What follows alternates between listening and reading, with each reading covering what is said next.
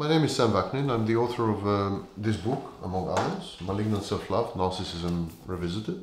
I've written several books about the topic, and this was my first one, published 20 years ago, 18 to be precise, 18 years ago, Malignant Self-Love, Narcissism Revisited. So I'm kind of the granddaddy of the field, so to speak. Malignant Self-Love started as a series of correspondences with mainly victims of narcissistic abuse, but also with some narcissists and therapists working with narcissists who found themselves utterly befuddled and bemused by the condition. And so this correspondence was going on for 2 years. And then I discovered patterns in the correspondence. I discovered that there were frequently asked questions. So I collected these questions together and I opened a website in 1997. And then people put pressure and asked for the website to be published as a book. Those were the olden times.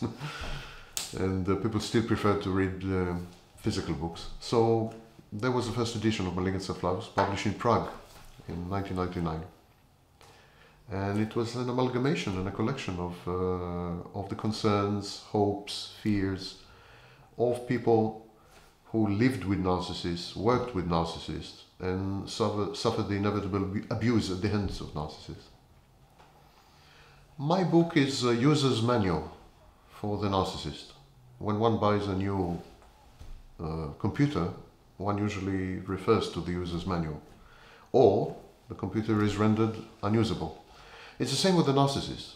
When one gets married to a narcissist, when one starts to work with a narcissist, when one is employed by a narcissist, when one's clergyman is a narcissist, when one's, in law enforcement, in the courts, in show business, and in politics, of course, etc., etc. Narcissism is an all-pervasive phenomenon which permeates literally every major profession and every major field of life. So there's narcissism in the family, narcissism in the workplace, narcissism in religion, narcissism in politics, etc., etc. So this is a user's manual. Simply, it dissects and then describes the narcissist's psyche. What makes him tick?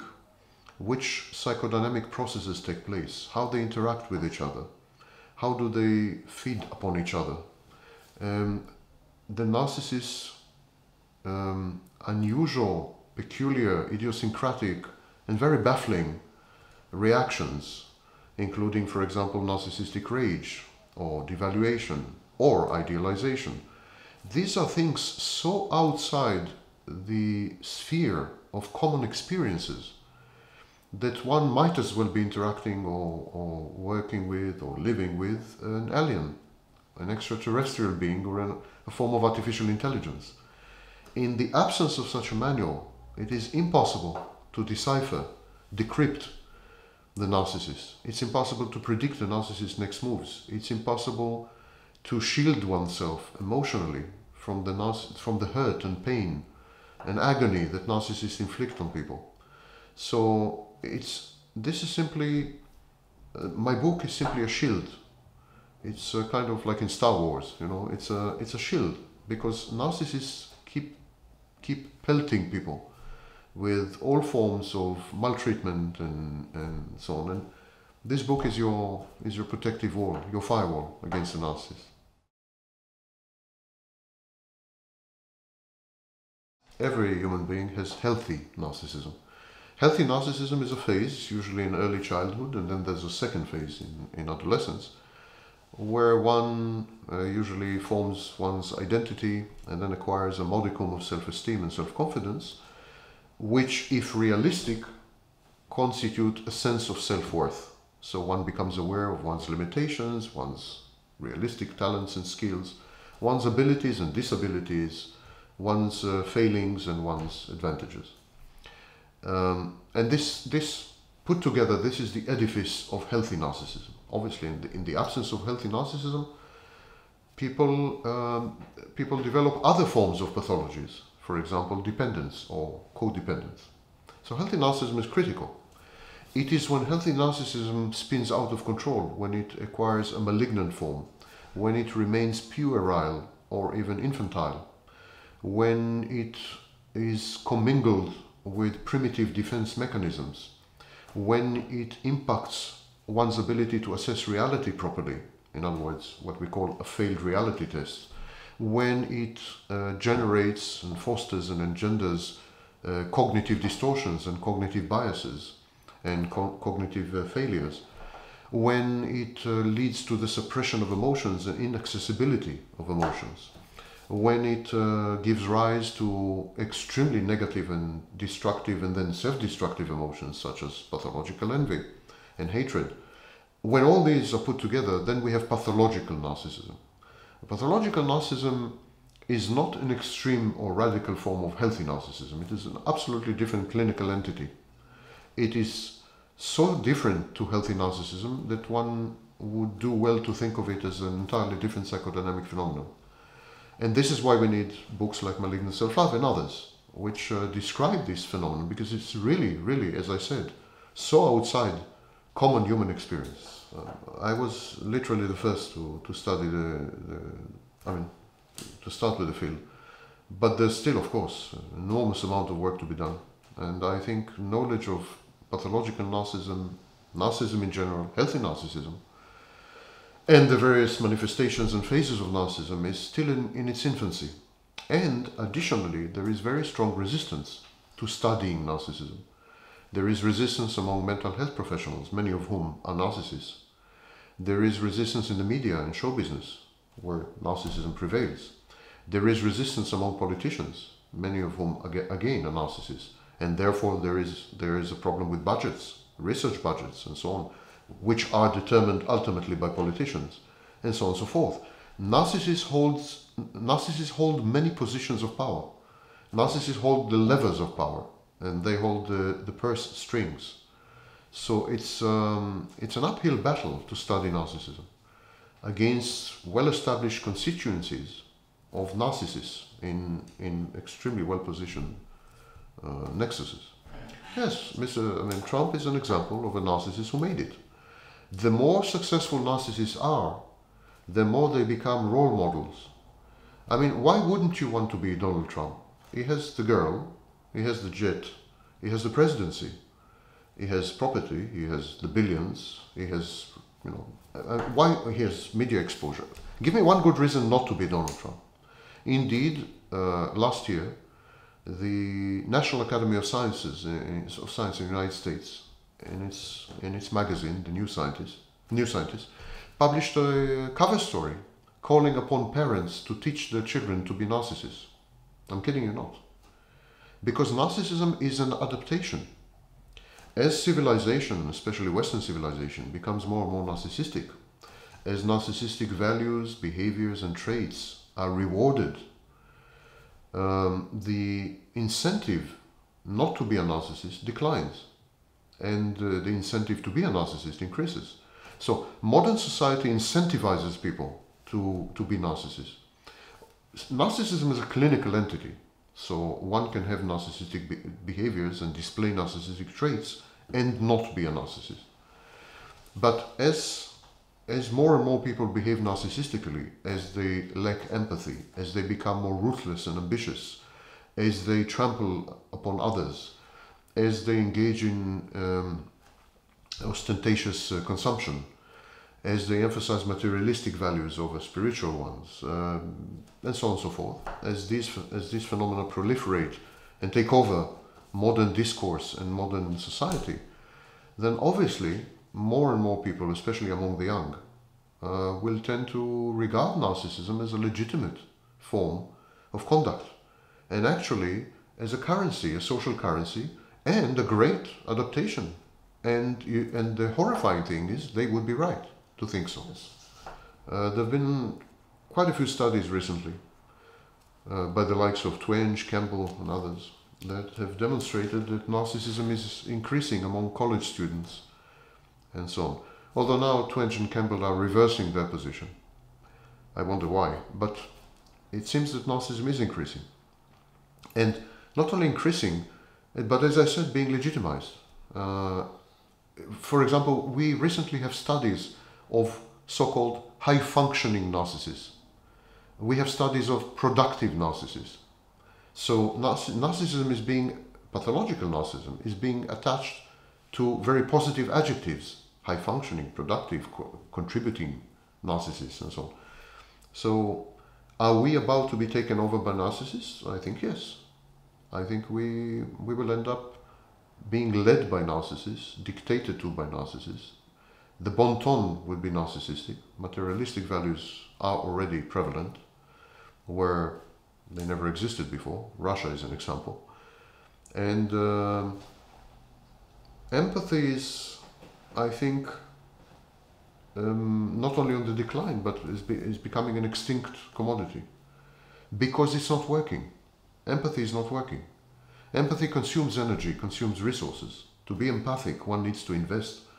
One needs to reallocate scarce resources. And what does one get for that? Knife in the back, in the best case. So empathy loses its appeal as an adaptive strategy. It's all about survival, all about adaptation, all about the next generation. And in a world as harsh and merciless as ours has become, empathy is a very bad strategy. And narcissism is fast becoming an excellent strategy. I think we're putting the cart before the proverbial horse. I think technology reflects prevailing mores and social developments. I think narcissism was on the rise and technology only catered to this need. People wanted selfies, so they got selfies. It's not that technology made them take selfies, but they wanted a technology which would enable them to take selfies, which would empower them, which would allow them to publish texts, inane and less inane, which would let them broadcast or narrowcast, which would buttress their ego and so on. So I think technology is one step behind, actually. I don't think it creates these social phenomena, I think it reflects them. And then, of course, enhances them to good effect, good commercial and profitable effect. But who are the people who created the technology? Have a look, have a specific look at, for example, Stephen Jobs. I mean, a prime, probably sociopathic narcissist. So narcissists use technology to enhance or amplify the narcissism, which in turn allows them to create additional technologies to amplify the narcissism, and so on and so forth. So it's a feedback loop. Technology is not an instrument that, in my view at least, is not an instrument that alters the fundamentals of society, but it's an instrument that kind of cements these fundamentals and renders them socially acceptable, renders them widespread. And I think social media has done exactly this. I was formally diagnosed twice, once in the 80s and once in the 90s, by two psychologists, diagnosticians. So I'm pretty certain that I have it. I was never officially diagnosed with antisocial personality disorder, which is the closest approximation to psychopathy that the Diagnostic and Statistical Manual has. Though I did participate in a documentary about me and my brain that implied that I might have psychopathy. Still, I have been diagnosed officially with narcissistic personality disorder. Narcissistic personality disorder, the prevailing thinking, the thinking right now is that it's the outcome of environment rather than, nurture rather than nature. It is supposed to be the outcome of abuse in early childhood. Now, there are many forms of abuse. Abuse is any situation where the child's emergent boundaries, where the child's emergent identity, when they're threatened by the parents or other caregivers or even role models or in extreme cases peers. So when we say that boundaries and emergent identity are threatened, that enlarges the scope of abuse much more than most people think. So if you ask people on the street what is abuse, they would say, well, physical abuse, sexual abuse. And that is all true, because physical abuse, beating, sexual abuse, do threaten the boundaries of the child and hamper the child's ability to create a coherent, functioning identity. That's all very true. But also spoiling the child, pampering the child, placing the child on a pedestal, treating the child as an extension of the parent, forcing the child to fulfill the parents' frustrated ambitions and frustrated wishes. All these, idolizing the child, all these also constitute a breach of boundaries. They also constitute an interference, gross interference, in the child's forming identity. So they are also forms of abuse, actually. So narcissistic personality disorder could be the outcome of classical abuse, as I mentioned, physical, sexual, verbal, psychological, emotional, but it can also be the outcome of what is never considered to be a form of abuse, such as idolizing, pampering, spoiling, and so on, but which are actually forms of abuse. In my case, I have been subjected to 16 years of life-threatening physical abuse, psychological, in addition to psychological and verbal abuse on a regular basis, hundreds of times a day, and in very critical formative years, between the ages of more or less 4 and 20. It culminated at the age of 16, but it was 16 years of unmitigated, uninterrupted, extreme, life-threatening abuse. And so this led, I believe, to the formation of a defense. And this defense is what we call the false self. The false self is the child's sanctuary and refuge on the one hand, and on the other hand, it's the child's God. Pathological narcissism is a form of private religion, where the child sacrifices his true self on the altar and to a God, and that God or that divinity is the false self. The false self is everything that the child is not. The child is helpless. The false self is omnipotent. The child cannot predict the future and doesn't know many things. The false self is infallible and omniscient. The child is hurting and in pain owing to the consistent abuse. The false self is emotionless, invulnerable, impermeable, impenetrable. So the false self is everything the child is not. And therefore, if you put all these attributes together, the false self is God, in effect. And pathological narcissism, as I said, is a private religion. Because it is a private religion, it is so hard, so difficult to eradicate. It calls upon techniques borrowed from cults, or debriefing former members of cults. Because pathological narcissism is a one-member cult. And what the narcissist tries to do is impose his private religion upon other people around him. So when you live with a narcissist in a family, when you work with a narcissist and so on, narcissist tries to convert you to his religion. He tries to convince you that his false self is not false at all, that he is indeed brilliant and perfect and omniscient and omnipotent, and that you should worship that false self, that grandiose and inflated false self, as he does. The narcissist needs people around him to tell him that his false self is not false but true, and that his fantasies are not fantasies but realities, because otherwise he will disintegrate. If one realizes that one has been living a lie, one disintegrates. So the narcissist becomes very compulsive and, if not catered to, very aggressive in pursuing what I call narcissistic supply. Narcissistic supply is this fuel that the false self consumes, this deluge or avalanche of attention, admiration, adulation, applause, affirmation, or in the absence of these, being hated and being feared, but being noticed one way or the other. All this is needed to sustain the narcissist's house of cards, this impossible narrative, this piece of fiction, this concoction and confabulation that is actually the narcissist. Don't forget that the narcissist dies at the age of 5 or 6.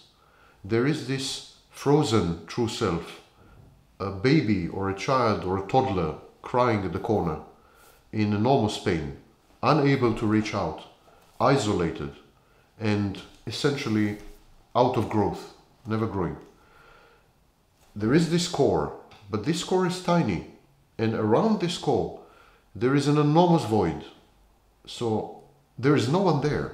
The narcissist does not exist in any sense of this word.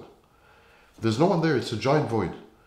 And instead of having an internal mental emotional skeleton, the narcissist has an exoskeleton. He has an external skeleton. And that external skeleton, that scaffolding, is the false self. If it were to be removed, because there's only a void left, the narcissist will vanish. It is absolute. The narcissist perceives any attack, any challenge to his grandiosity, any attack on his fantasies, any intrusion by reality, any countervailing statement, any disagreement, any criticism, he perceives them as life-threatening. That's why the disproportionate reactions of narcissists. That's why you have narcissistic rage. That's why you have enormous aggression, culminating in violence very often. Because a narcissist is fighting for his life.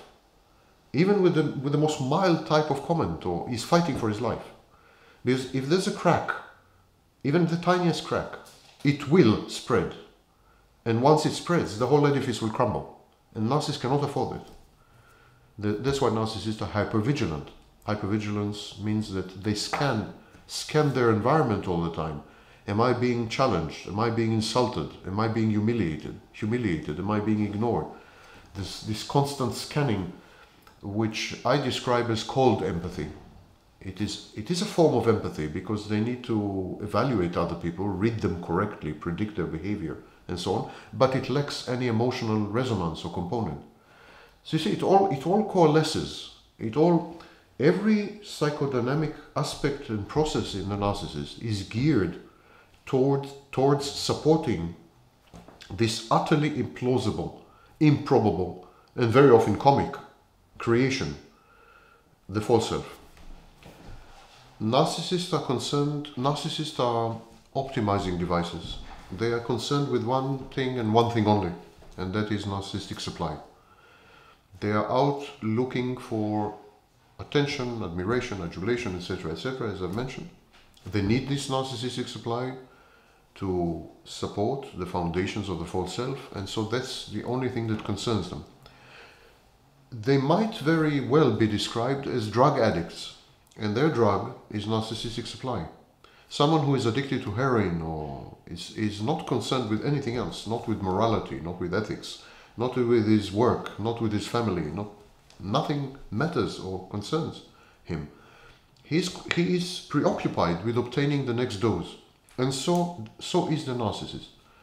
So narcissism and narcissists are about narcissistic supply. Now, if you can provide the narcissist with narcissistic supply, the narcissist will attach to you, will form attachments. And this attachment goes through a cycle, and the cycle starts with something called idealization.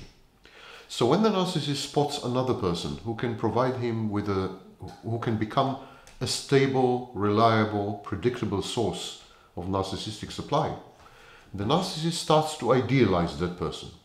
He starts to attribute to that person personal traits and even a personal history which have very little to do with the person. The narcissist needs to idealize the person for two reasons. One, if the supply comes with an ideal figure, it is a much higher quality supply. So a compliment that comes from a stupid person is less valuable than a compliment that comes from a genius. So narcissists would tend to think of his sources as geniuses, because then the compliments they give him are more worthwhile, they're more high quality. And the second reason to idealize is that when the narcissist idealizes, he takes a snapshot of that person, and then he internalizes this snapshot, and he interacts with this snapshot, not with the real person. From that moment on, there is an internalized object with which the narcissist works, talks to, fights with, and so on and so forth. And that object has very little in common with the trigger, with the real person, who then is relegated to the position of an echo or a trigger, or So narcissists need to idealize. They idealize you as a source of supply, and then as long as you continue to provide supply, you will be idealized. The minute you cease to be a source of supply by, for example, disagreeing with the narcissist or criticizing him, or even giving him advice, which implies that he is not all-knowing, or obstructing him in any way, or resisting him. The minute you stop being an ideal source of supply, the narcissist will devalue you and will think of you exactly the opposite, or the opposite he had thought of you during the idealization phase. So if during the idealization phase you were a genius, during the devaluation phase you'll be an idiot. If during the idealization phase he thought of you as very handsome, or during the devaluation phase he will think of you as repulsive, repugnant and ugly, and so on. And he will not see any contradiction between the statements he has made during the idealization phase and the statements he's making during the devaluation phase. And so this is the typical cycle and the concern and the focus and the urge and the addiction and the drive and everything focuses on narcissistic supply. Therefore, it is a myth, and it's completely wrong to believe that narcissists target specific personalities or specific types of people. They don't. They target anyone who can give them supply, period. The people who can give them supply could be educated or not educated, rich or poor, strong or weak, codependent or utterly autonomous and independent. I mean, the only relevant question is, can I derive or extract supply from that person? Therefore, narcissists do not love in any sense of the word. They get attached to sources of supply. The same way that hostages get attached to kidnappers and drug addicts get attached to pushers. They get attached to the source of pleasure, to the source of endorphins, to the source of this feeling of wholeness and contentedness and grandiosity and fantasy. And as long as you provide this drug, they are attached to you, and they are even, I would say, dependent on you as a source. And the minute you don't provide the supply, they stop. So there's no love there, in any sense of the word. Only 1% of the general population is believed to be malignant narcissists, and only 5% of the population of patients, inpatients and outpatients, are diagnosed with narcissistic personality disorder. So, pathological narcissism is a very rare reaction. It's not a common reaction to abuse. Indeed, in the same family you could have 5 children and only one of them will become narcissist, although all 5 were exposed to the same kind of maltreatment and abuse and debasement and so on. So this gives ground to believe that perhaps there is some genetic template or genetic predisposition or propensity to develop narcissism.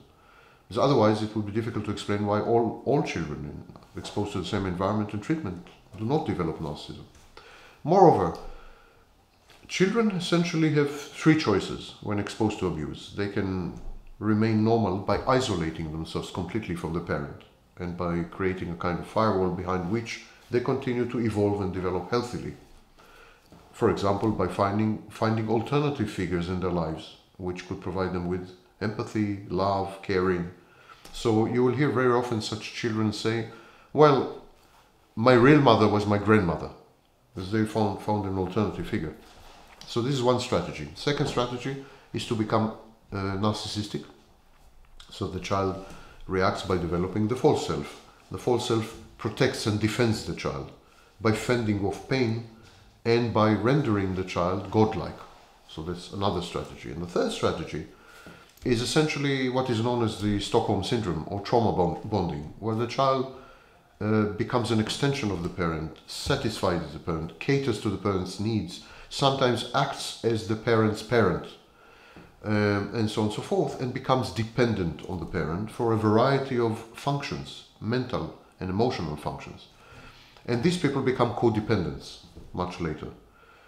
But the distinction is a bit blurred because narcissists are also codependent. For example, narcissists heavily depend on the sources of supply.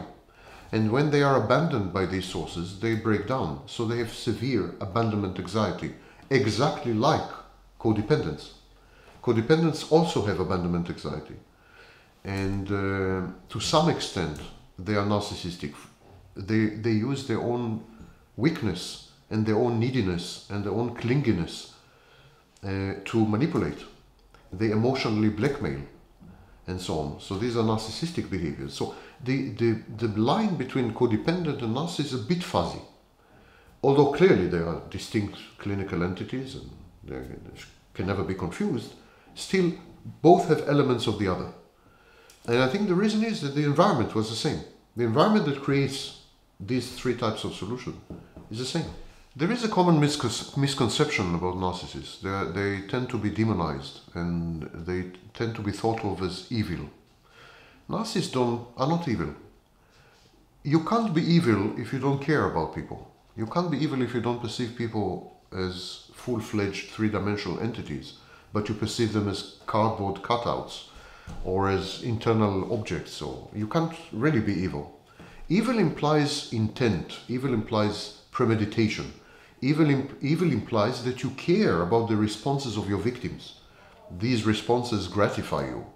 Or like in sadism, yes, sadists are evil because the pain of their victims gratifies them, gives them pleasure. So, but narcissists are none of the above. Narcissists don't care. They're utterly indifferent. They are more akin to viruses or predators, natural predators. They abuse because they abuse. They don't derive pleasure from abusing other people. They don't derive any satisfaction or gratification from the reactions of their victims. They don't pursue evil or malevolent strategies because they lead somewhere, because they lead to any emotional, it's not. They simply do what they do. It so happens that what they do is very painful to people around them. It so happens that what they do can damage people around them, compromise their interests, affect their health, ruin their psychological well-being. I mean, it so happens, but it so happens. It's a byproduct. Perhaps this is the most horrifying thing about narcissists.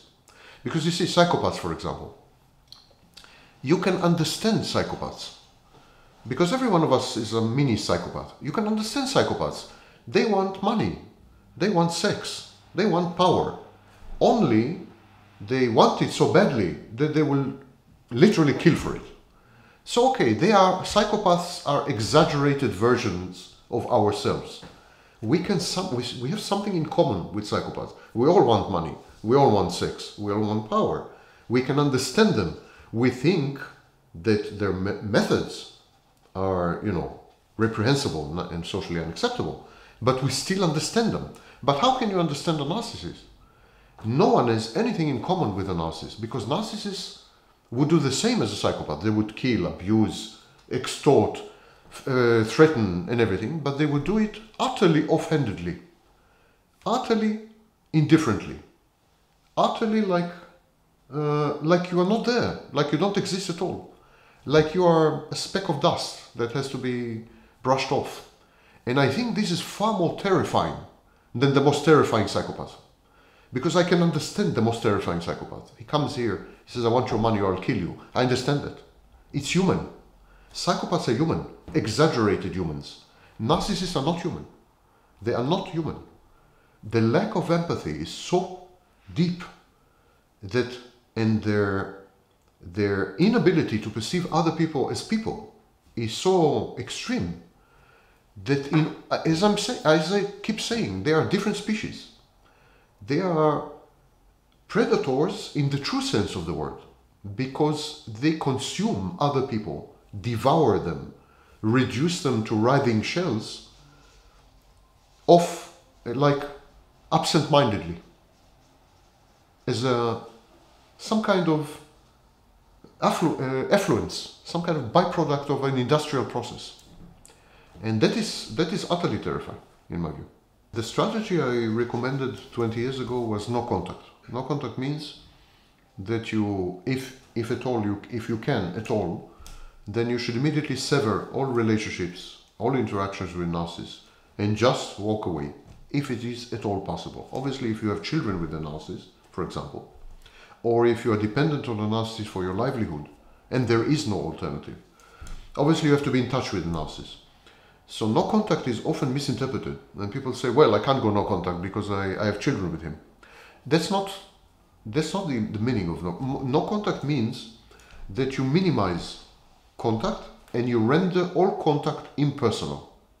You refuse and reject all personal aspects, dimensions, and hues of any type of interaction with the narcissist. So if you have to talk to the narcissist, you do so via a lawyer or an accountant. If you receive gifts, you return them unopened. If he calls you and begins to talk about your personal life, you turn him down. So it's taking the personal out of the interaction, rendering the interaction or the interface utterly neutral and objective. That's the meaning of no contact.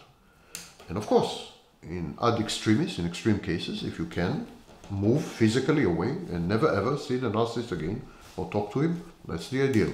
And people tell me, okay, but I can't do this with my mother. Why? Why can't you do this with your mother? I can't do this with my adult son. Yes, he's a narcissist, he abuses me, my mother abuses me, my sister abuses me, but they're family, I can't do that. Why?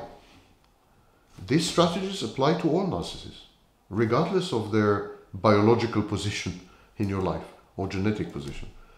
So, but people have this misconceptions that some narcissists are privileged just by virtue of being a mother or a sister or a husband or a child.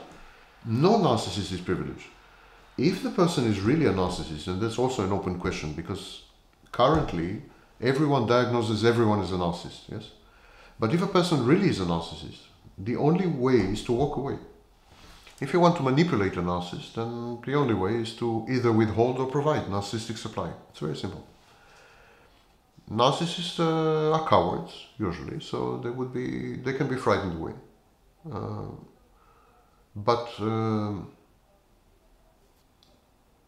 Again, the strategy is not to be in touch and to depersonalize all interactions.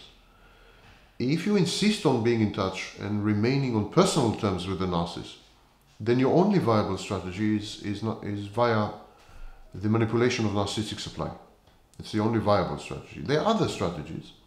For example, there's a strategy called collusion. Collusion is to collaborate with the narcissist in attacking a third party.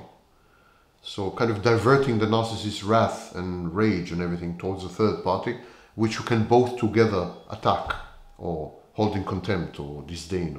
Then there is a strategy of being submissive, simply.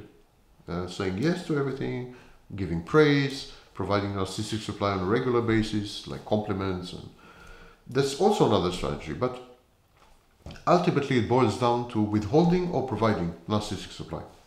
No contact is the best approach for the victim. Is there a way to win them back? Of course, the majority of narcissists actually do come back.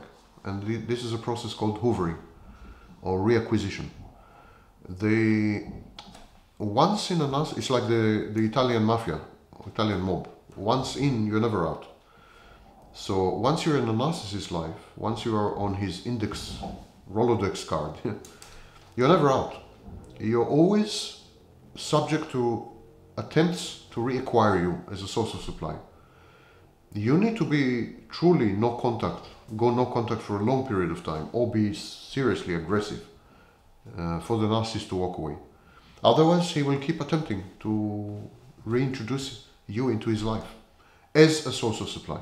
He will keep probing, he will keep testing. And there's literally no end to this. There's no expiry date or statute of limitation. Narcissists have only the cognitive component. In other words, they can think about other people, analyze them, and immediately spot their vulnerabilities, the chinks in the armor, penetration points. And then they leverage this new gained knowledge in order to kind of penetrate the target, take over, brainwash, convert into a source of supply. And this is what I call cold empathy. Emotional empathy cannot be learned. It's acquired pretty early on, so it cannot be learned. However, narcissists have something that I call emotional resonance tables. These are gigantic databases, and truly gigantic databases. Narcissists accumulate every human they observe and accumulate every human behavior, every human reaction, every utterance, every statement, every twitch of the eye, every tear, and then what they do, they collate, they correlate. And they come up with this huge set of heuristic principles that says, if a person cries, most people who cry say they are sad. So if a person cries, he is sad. And if I want to imitate sad, I should cry. It's a set of heuristic sentences. I believe the same thing is done in artificial intelligence. And then what they do, they imitate the behaviors very convincingly. And therefore, they deceive people very frequently and make them believe that actually behind the facade of invulnerability and impunity and so on, there is actually a soft core, kind of a weeping child that just needs hugging, just needs love in order to flourish again and grow and take over this malevolent, malicious adult, which is of course very, very untrue. It's just that narcissists are the masters of imitation. They are thespian masterpieces, and they have this enormous database, and they emulate and they copy and they imitate. This is one of the most striking examples of mimetic behavior in nature, in my view. Narcissists are paranoid, but again, their paranoia centers around the question, will I continue to receive supply exclusively from the source? So they could be, for example, romantically jealous and possessive, but not for the reasons that most people are. They're romantically jealous and possessive because their so-called intimate partner is a good source of supply. So they'll be very protective of such a source. They could, for example, love their children, but of course it's not love. And they don't regard the children as children, but they regard them as sources of supply. They could be very attached to possessions, such as a flashy car or a beautiful computer, but not for the reasons that most people are, functional reasons, but because these are status symbols, signals at large, grandiosity markers, so to speak. So everything the narcissist does resembles very closely what other people do, but the motivation and the psychological background is utterly alien. If the victim no longer serves as a source of supply, they will not feel anything. A relief, actually. They go through cold turkey. They go through withdrawal symptoms. And they sometimes disintegrate during the withdrawal symptoms. Because like any drug, there are psychological aspects. Psychological addiction is much stronger than physical addiction. And so they're psychologically dependent upon and addicted to their sources of supply. Once these are withdrawn, they go through cold turkey until they find the next dose and the next provider, next pusher. Narcissists in an off-handed, absent-minded way, totally indifferently.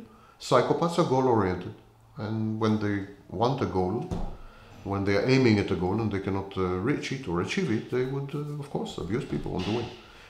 Deep connection, I don't know what is deep connection. Narcissists are utterly dependent upon and addicted to sources of supply. That's a very deep connection in my view. In terms of the instruments that the female narcissist would choose, would be different to the instruments of the male narcissist. So, and even that distinction is becoming less and less relevant in today's world. But in the past, female narcissists tended to focus more on the home front, family. And so they would tend to derive supply from their offspring more than from their employees, for example. Men are more aware, more focused on money, power. And so just the sources of narcissistic supply, sources of gratification, were different between men and women, but not the psychology behind it. Many of them are charming and intelligent. Intelligence is a tool deployed to obtain narcissistic supply. Intelligence is also something that allows the narcissist to hold everything together. It is via intelligence that the narcissist creates the piece of fiction that is the false self. False self requires a lot of creativity, a lot of maneuverability, a lot of initiative, a lot of entrepreneurial skills, a lot of cunning. So maintaining the false self requires a lot of emotional and mental resources. I think only truly intelligent people can maintain the false self in the long run. Less intelligent narcissists usually become somatic narcissists. And the distinction is, the distinction that I was the first to make, but now is common, is between cerebral and somatic. Cerebral narcissists derive narcissistic supply from the exploits and the adventures of their brain. So by putting on show their intellect, their intelligence, their intellectual accomplishments and so on, they derive supply from that. The less endowed intellectually narcissists would tend to use the body. So they would bodybuild, or they would have sexual conquest, or they would, and that's the way they get supply. But all of them require a modicum of intelligence, because it's very hard work to be a narcissist. Very, very hard work. It's like constantly producing a movie. Absolutely. It's you need to put all the actors together, you need to allocate resources, scarce resources, you need to make sure that everyone suspends judgment and enters the shared psychosis, enters the belief. It's all about, the narcissist life is a big movie. And when you ask narcissists, how do they experience their lives? They say that they feel like as though they are actors in a movie. They feel one step removed. They feel very much like members of an audience, or at the maximum, actors on a stage. So it's this metaphor of cinema, theater, is very apt and describes the inner experience, the coloring of the narcissist inner landscape. And so it's a lot of work. It's every narcissist is a major movie studio. Major movie studio. And that cannot be done without some intelligence. And similarly, charm. You need charm. You need charm to convert people to be your supply sources. You need charm to conquer women if you're a somatic narcissist. You need charm. So it's a tool. But it's all fake. Because when you're really charming, you're charming alone in the bathroom as well. But narcissists are not. They deploy charm. It's not part of them. It's a tool. If, for example, being miserable would do the trick, they would be miserable. And indeed, you can find cultures and societies where victim stance, being miserable, being downtrodden, being proletarian, is the name of the game. That's what gets you narcissistic supply. Suddenly, all narcissists are downtrodden and victims, and none of them is charming, and none of them, because that's what narcissists would do and be what it takes. They have something called alloplastic defenses. Alloplastic defenses is the tendency to blame the world and its denizens for any mishap, misfortune, wrong decision, failure, etc., etc. No. Here is the irony. Alloplastic defenses go together with something called external locus of control. We distinguish between external and internal locus of control. External locus of control simply means that you believe that your life is ruled from the outside, determined from the outside. And ironically and paradoxically, narcissists actually believe that their lives are determined from the outside. That is why they tend to blame the outside all the time. Because if you believe that you are the master of your own fate and destiny, you will not be able to blame anyone for anything. So they have to believe that they are flotsam and jetsam on giant waves that are... And this also creates an inner conflict in the narcissist, because narcissist wants to believe also that he is God, or at least godlike, that he is omnipotent, all-powerful, controls everything and everyone, is a control freak. But he cannot carry it to the logical conclusion, because if he does, he won't be able to blame anyone for anything.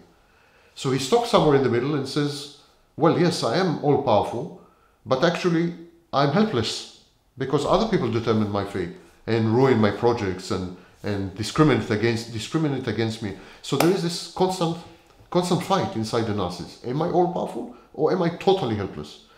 And this is called external locus of control.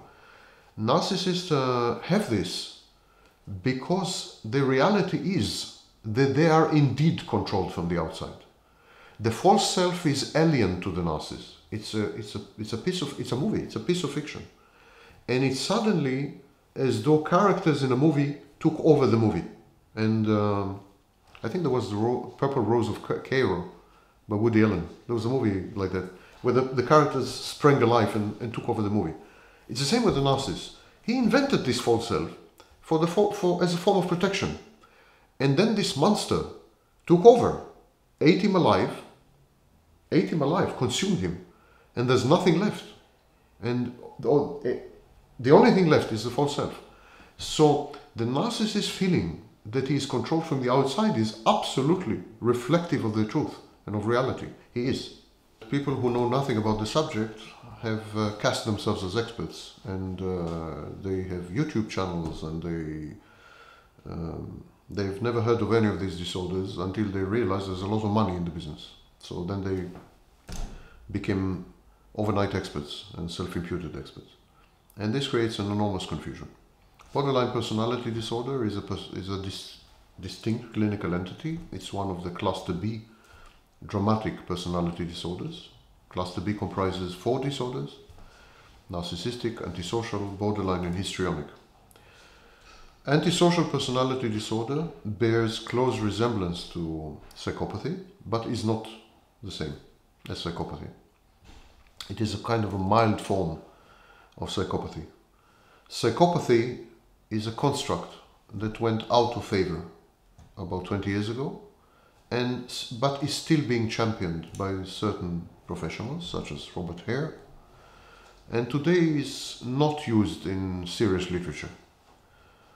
Because psychopathy acquired a lot of media hype and overtones which render it useless as a clinical entity.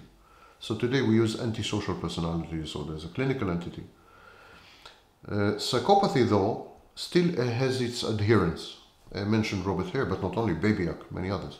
Still has its adherents, and these people claim that psychopathy is distinct to or from antisocial personality disorder because a psychopath is a predator, extreme predator, and while the antisocial person is merely someone who does not accept social mores and social conventions and behaves in ways which are socially unacceptable and damaging to other people. The psychopath, in contrast, would tend to prey upon people and would tend to be destructive, violent, criminalized, and so on. I think this distinction is the same. We have a similar distinction in narcissism, where we make a difference between narcissist and malignant narcissist. So the narcissist would be someone who has narcissistic traits and behaviors like sympathy, is exploitative, envious, and so on. And the malignant narcissist would be a narcissist who is also utterly destructive to his environment, ruthless, callous, disempathic, and dangerous. So I think antisocial and psychopathic is the same like narcissist and malignant narcissist. Same kind of distinction. Sociopath is an utterly unprofessional term. It is used by the media and by some scholars who don't know better. It simply implies that people with antisocial personality disorder would tend to act against society, against laws, conventions, covenants, mores, and so on, would tend to ignore society, hold it in contempt and disregard and disdain, would tend to disparage people who do follow society's edicts, and so on. So that's a sociopath. But that's more of a media creation, it's not a diagnosis.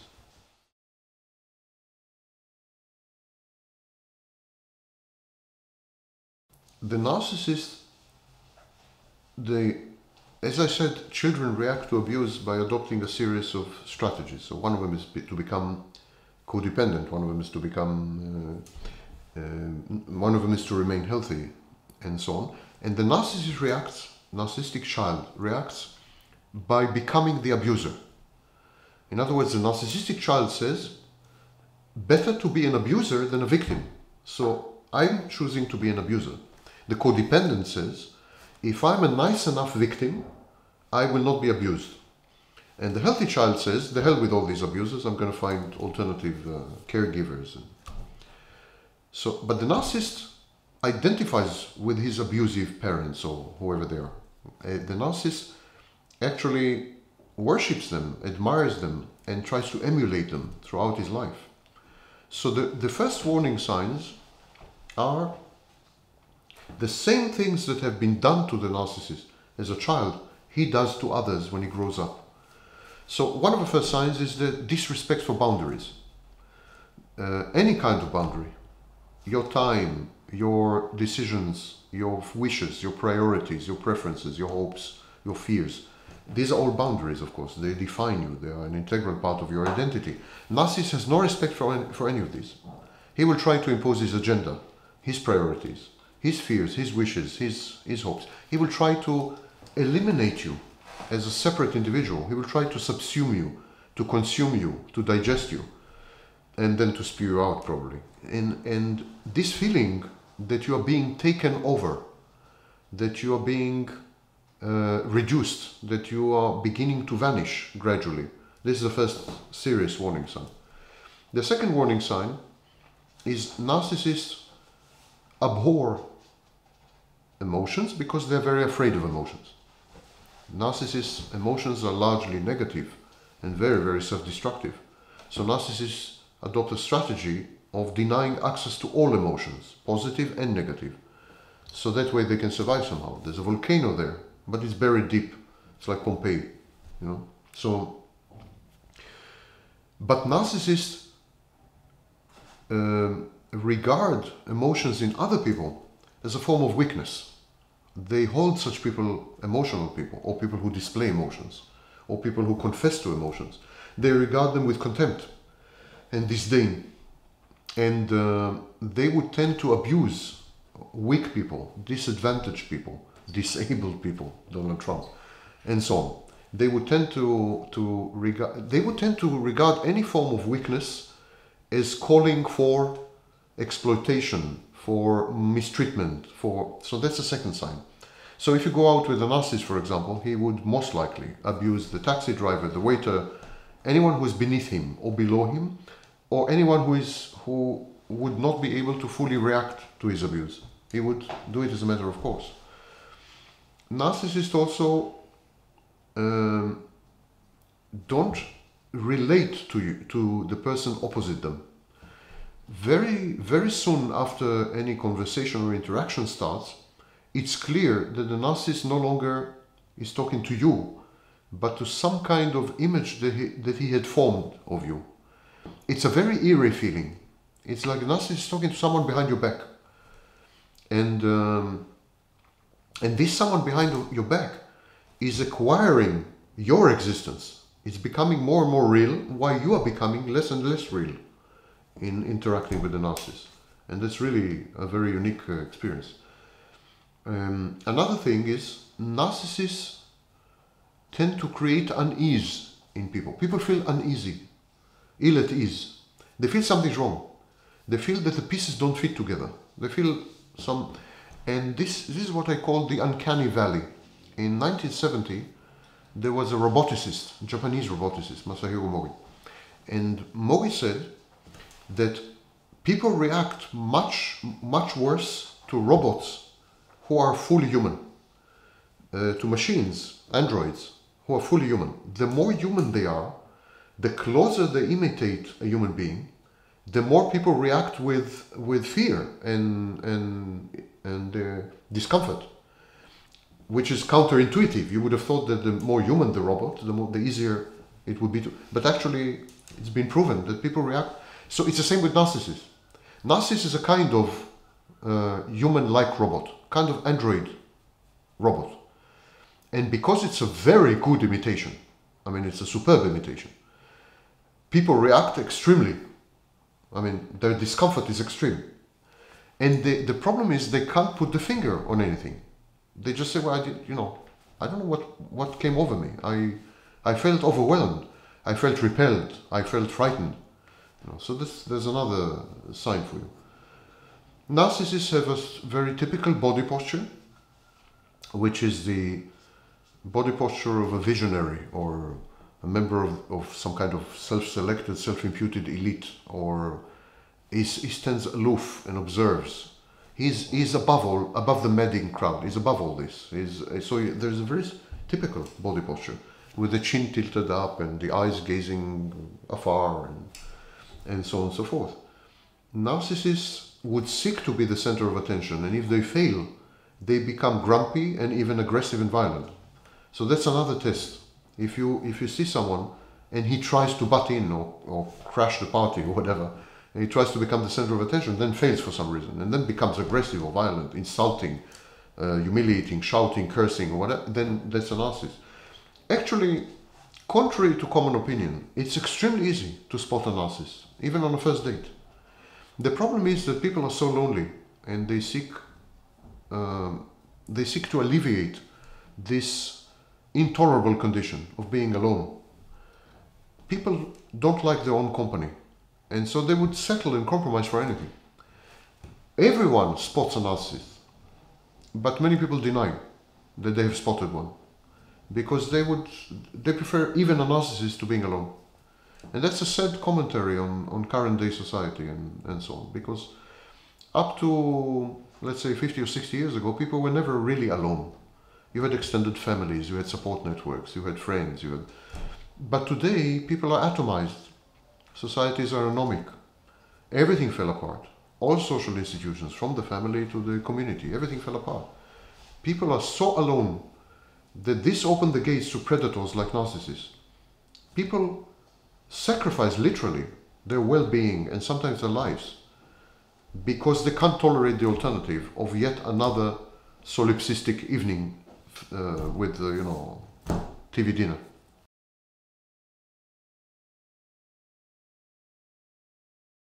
I think love is often mistaken and thought of as an emotion. I don't think love is an emotion at all.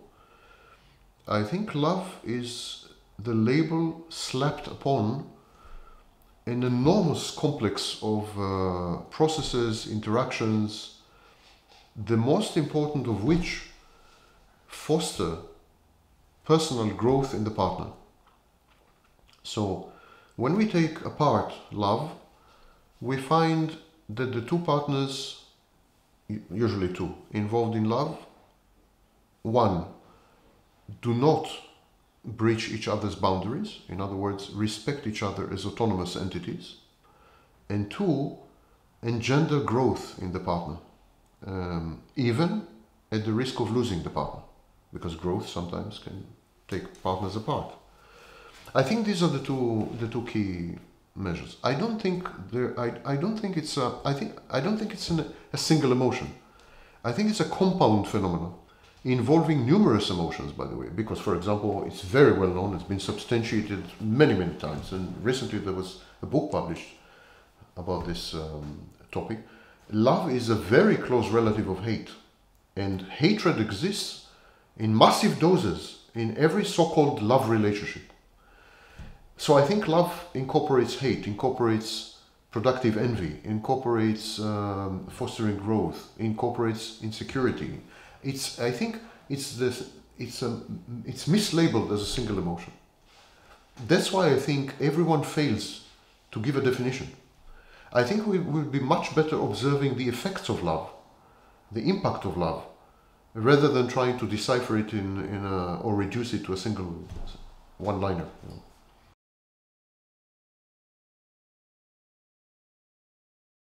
I cry very often. But people, of course, tend to confuse sentimentality and emotions. Sentimentality is a partly culturally determined reaction to triggers. Triggers could be visual, textual, whatever. And it doesn't often reflect any inner state, but it reflects commiseration, which is again a societal reactive pattern. Hitler was cried in movies. I mean, it proves nothing. I cry. There is no emotional correlate behind the crying. It's reflexive almost.